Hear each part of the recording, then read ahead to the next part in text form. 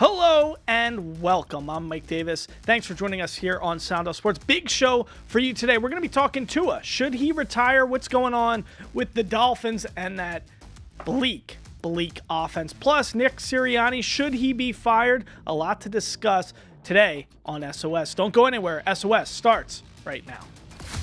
Make some noise. This is Sound Off Sports, sponsored by Sam & Ash. Well, hello and welcome inside the den here at Fox 5 Studios for Sound Off Sports. I'm Mike Davis, joined by my main man, my producer, James Edward Berkman IV. James, as a fantasy football owner with a lot of stock, a lot of teams with Tyreek Hill, Jalen Waddle, Devon Achane. I mean, it's a dire situation for these Dolphins. I feel bad for Mike McDaniel. Just a great coach, a guy who knows how the scheme and really great offensive mind. He doesn't have a quarterback to get the ball to these playmakers. It's fascinating because you think, everybody rails on Tua last year. You're the guy who's like, he can't play and, below That's because 50. he can't. Well, but here's what I'm saying. What are you saying? I'm saying, look how good he is compared to the regular quarterback that actually has a role in today's NFL. That's what's so fascinating about this job, particularly this specific position, is that Tua, who makes big bucks, is not seen as the guy who can really take you over the hump and win you a Super Bowl. But look how capable he is, how much more capable he is than the standard NFL quarterback. Skylar Thompson, he's getting paid and making a living in the NFL, cannot make it work. Now you get another guy, Tyler Huntley. You throw him in the mix. He can't make it work. So it's fascinating that Tua gets railed on so much. Meanwhile, that offense is moving and functioning with a guy like some. So I'm not saying he's Patrick Mahomes, but he's not too bad. No, that offense looks like it does. Let me put it this way. That Miami offense that we watched on Monday night against the Titans, that looks like what a Tua-led offense looks like when it gets below 70 degrees. Or when you're playing on the road in Buffalo or Kansas City in the playoffs. You love this. That's what I'm not kidding, because it's true. What is his record below 50 degrees again? It's horrible. When the weather gets below 70, Tua can't win. It's unbelievable. And it gets worse after the weather drops below 50. It's like nothing I've ever seen before. So we know, but the thing is, unfortunately for Tua, we don't know what the outlook is on his return this season. We don't know what the outlook looks like for his return indefinitely. And that's much more as an NFL player, and that's what we really want to talk about in this segment because, should Tua retire? Should he come back? We all know the history of his concussions and how continuous that is as a debilitating, thing for him as an athlete. What do you think, James? Do you think, clearly this is, a decision that we're not really justified in really talking about or making. We're not doctors. We're not physicians. No. We're not Tua. We're not a member of his family. It really comes down to him and what he wants to do and the doctors that are with him, in making this decision. What do you think, though, ultimately is going to happen, and what do you think he should do? If it were, I'm trying to think of Tua as if he were a family member, right? I think Tua, and I don't know, again, the risks long-term that would come with another potential concussion if he were to return. But if I were a family member or a friend of Tua's, I would probably be pushing him to retire. Hang it up, brother. It's not worth risking your long-term late health later in your life. Yeah. What do you want to be doing when you're 70 years old? Do you want to be playing in the yard with your grandkids? Or, do you want to risk not knowing who your grandkids are?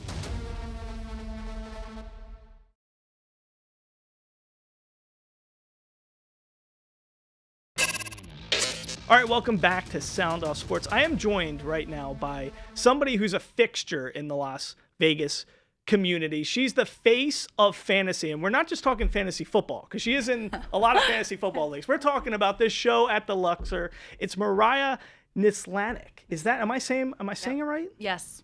Nis- Polish, Nislanik, yes. Okay, I got a little Polish in me too, but everybody just knows her as Mariah from fantasy. Mariah, you guys are celebrating 25 years, but how many years have you been a part of this show? Well, I like to say 10 plus, but I'm actually going on 16 years, which don't do the math on that. But yeah, I'm really, really blessed and honored to have been with the show for so many different versions, different singers, all the different ups and downs of Las Vegas. And yeah, fantasy's celebrating 25 years. She's on the magazine cover. She's all over. Whenever it's something fantasy, it's like, okay, Mariah is going to be there. You really are the superstar of that show. So let's talk about you, though, a little bit beyond just because you guys are celebrating 25 years. But the reason why I really wanted to have you here is because you are a sports person. You're in fantasy football drafts with me, with Jason Feinberg.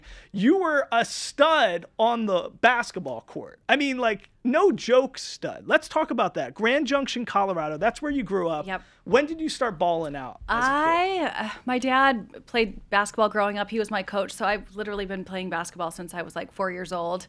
I danced. To make both my mom and my dad happy, I danced during the day, and then I'd go home and play basketball with my dad, and started really around fourth grade, started competing in AAU, and then, played all through high school, had a bunch of scholarships. I was all state my junior and senior year in high school, point guard. Was going to go play in college, and my life went a different way. Obviously, now I'm a Las Vegas showgirl, so. Well, okay, we can't just, you're skimming over a lot there. We got to dive into this. So what were you, like a 1-2 guard, a point guard, shooting guard? Yeah, my junior year I was a point guard, and then my senior year really focused on shooting guard. That's what I was, and you have recruited to play basketball. And you're getting all these offers, D1, you're like a stud, and then you had a knee injury, right? I broke my ankle, kind of right on the cusp of, recruiting time back in the day. So I was kind of bummed about that, trying to decide what I wanted to do, if I wanted to try to walk on to go play in college. I was also valedictorian, so I had a bunch of scholarships to play and to go to college anywhere I wanted. So I really had my choice of it. And I was all about basketball back in the day. That was my life and goal. I didn't know this about you, because I know a lot about you. You were valedictorian of your high school as well? Yep. Pretty smart. Oh my God. So you really had a lot going for you. And then what brings you to Vegas? I kind of got depressed after I broke my ankle, didn't know what I wanted to do. So the summer after my senior year, my mom was like, go out to Las Vegas. You were such a great dancer when you were little. Go audition for shows and see what happens. If you don't end up booking anything, just come back. We'll get you in school. You can try to walk on to any college that you want playing basketball. And so I was like, okay, let's just try something different. I graduated high school. And luckily I came out and was lucky enough. I booked something. I think I went to 5 or 6 auditions before I booked Show in the Sky at the Rio. So I was like, I guess this is what I'm going to do now. And got enrolled in UNLV and have been professionally dancing ever since. Oh my God. And the parallels you see as an athlete to being on stage every night, performing in fantasy, it's like being a basketball athlete. It's kind of similar. What are the parallels that you have seen just from your life, from high school, being a baller on the court, to now being a dancer in high stage? School, I played basketball, volleyball, ran track. I went to state in track, and I was also a state champion bodybuilder. So I was kind of had my hand in everything. Oh my God. I when I came out to audition, they'd be like, do a grand battement, to all the ballet terms. I was like, oh, it'd been so many years since I'd taken ballet. I was like, can you just show me? Literally, if I can see it, I can mimic it. But I didn't, going from. So you're one of those people who can, like, a lot of people are like that with music. They can hear something and then they can replicate it immediately. And they're, but you, as long as somebody demonstrates to you, okay, this is what I want you to do, you can replicate it on the first try, pretty much. Pretty much, yeah. That was, one of my strengths back when I was auditioning for things, because you had to be so quick. And now I've been at Fantasy for 16 years, and we bring new choreographers in. So I'm not as fresh, as quick as my whippersnapper days were, but I can probably still. I mean, if you show me a move, and I'm sure I could mimic. Hey, listen, you don't want to see a move from me, but that's so you really are like the LeBron James of fantasy because here's the thing. I mean, you're also a parent. You just became a mom. You're still at the high level of your game and the face of the program. Meanwhile, you've been there for a long time. So it's interesting. How have you even just yourself kind of interacted with the show over the years, and what keeps it fresh and new for you after 16 years? Well, I started just as a swing dancer, which means whenever one of the full-time girls needs off, you fill in for them, kind of climb the ladder to be, just a full-time dancer. And then I had an opportunity. Our dance captain was ready to retire, so I kind of jumped into the dance captain position and then moved to company manager, associate producer, and now I am co-producer of the show. So I literally have my hand in absolutely everything fantasy. Yeah. I also run their social media. So for me, it's never boring, and our show runs 7 days a week, and we have different girls. I do scheduling, filling them in, making sure there's always 8 dancers, our singer on stage, and an aerialist. All right, guys, to listen to this full conversation, make sure you check us out at fox5vegas.com and on our YouTube page. We'll be right back after a short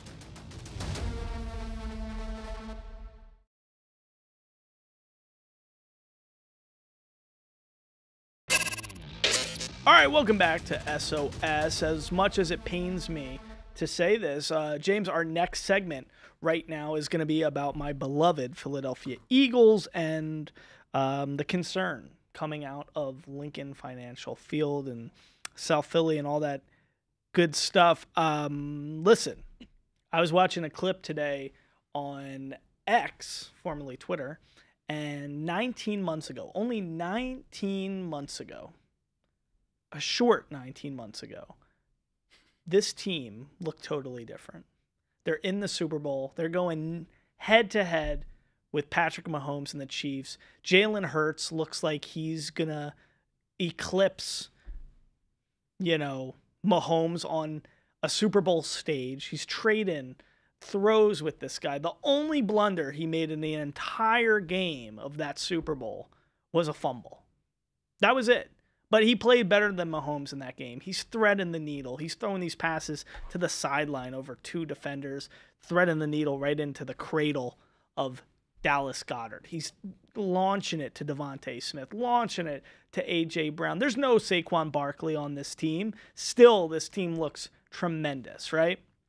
19 months later, after Chris Stapleton sings the most beautiful rendition I've ever heard of the Star-Spangled Banner, Nick Sirianni, tears streaking down his face during that Super Bowl performance.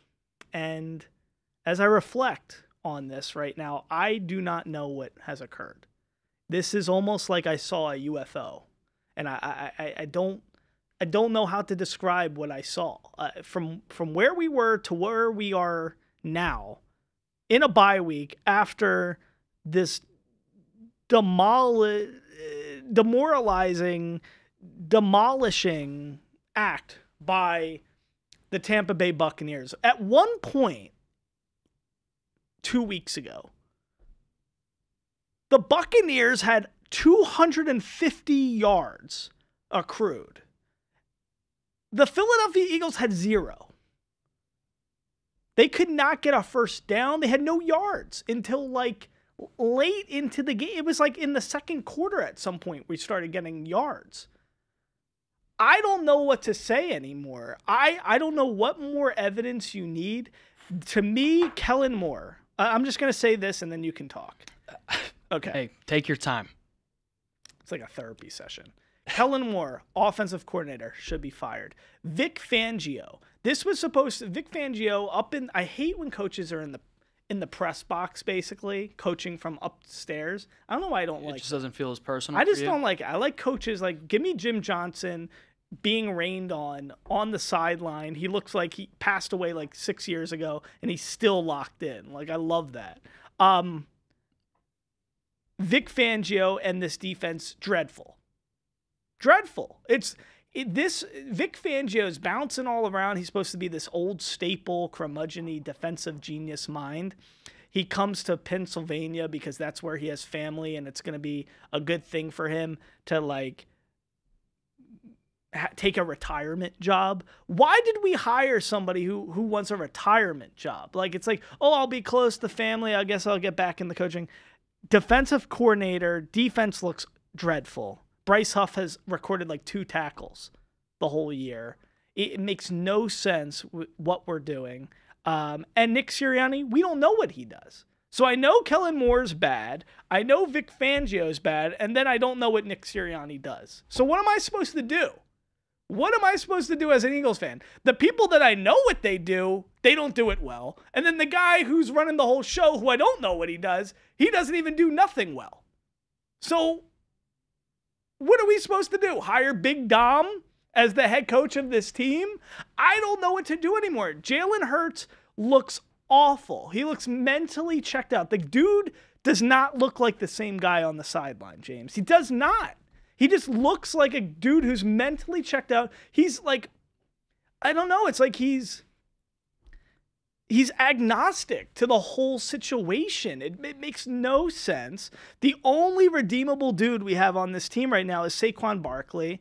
And it's like, listen, I know 2 weeks ago, you don't have Devontae playing. You don't have A.J. Brown playing. Lane Johnson's out. You have your 3 best players out. So it's not like I'm expecting to win that game, but it's just crushing to have no yards, to be 250 yards for the Bucs and 0 for. I thought there was a screw up on the graphic, James. I thought like a graphic producer for Fox Sports was like screwing up here. I don't know. I'm talking a lot, but what am I supposed to say? What is an Eagles fan supposed to do right now? That was a 5-minute and 20-second rant. As I'm looking at my notes here, but I wanted to let you get that off your chest. Thank you. I appreciate that. I hope you feel better. I do, actually. Sadly enough. I feel your pain. What tell me that was what, one heck of a I'm biased. Rant. You're unbiased. You're not an Eagles fan. What do you think? What does the outside look like? Because to me, being an insider on this, I just don't even see how Nick Sirianni has a job in a few more weeks. This is not the collapse of last season where it's a few games. This is like a 12, 13 game sample now where we look just awful. So 19 months ago, as I started this rant off and how good we looked, at a certain point, it's like, what's a good analogy? It's like make pretend I looked like The Rock 19 months ago. Or, okay. I'll try and envision. I look like The Rock. That. Okay, yeah. Well, I don't look like The Rock anymore. So we can't keep like reflecting on the past just because like I looked like The Rock 19 months ago and I'm still walking around town like I'm The Rock. No, I'm not The Rock anymore. I'm not this chiseled dude walking around supermarkets. Is that Dwayne Johnson? No, that's not Dwayne Johnson. It's Mike Davis. So we don't look like a Super Bowl team anymore. No. There's no more, like, what are we holding on to?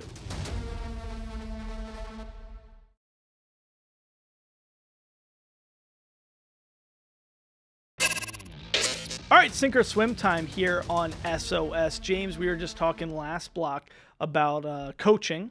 Yep. What's going on in the NFL, some of the good, the bad, the ugly. Listen, Bill Belichick did a job after he was kind of kicked out of New England. Yep. Atlanta didn't want him. Puzzling. Eagles wanted to stick with Sirianni. I would have loved to have Belichick. Now we see Belichick. He is on every show. And he looks great. He looks great. He's tremendous. He's not the curmudgeon-y guy that we thought he was. I think honestly, he's better than Brady in terms of insight and what I would like to hear. Yeah, if he was like and I wish he was like, he's very good on studio shows and he's really good on McAfee and all this great stuff. I wish he was calling NFL games, like as the color. Could you imagine? I would love that. Would it be too much for the average fan though? Like guys like me and you sickos would eat it up, but would the average fan not like that? I think people would love it because he's he really knows ball, and he's not he says things in actually a very stern way, but that's very diplomatic. I'm surprised. Like, he'll say, like, just frankly, like, this, on McAfee, or even during the draft when he was saying, yeah, Drake May can do these, but he's really weak right here. And he doesn't say it in like a condescending way. It's just like what it is. It's not a mean way. It's just I'm telling you what I'm seeing. And I love watching him. Like, even when he came on to talk about Darnold on McAfee, he's like, yeah, like, I don't know why, the Jets didn't like him because every other team in the NFL liked him, you know, like, could figure him out. Like, so I just like his insight and stuff. But we all know, James, guys like him, they're just, it's who they are. They're always itching to get back into it. It's who they are, and although he's got all this money and all this fanfare now being a media member, it's who he is. He probably, deep down in his heart, always wants to be around the game and try to be coaching. Do you think he still feels that way with all the success that he's feeling right now as a tremendous authority and an analyst in the NFL space? Or do you think, he maybe he prefers this? Or do you see him coming back?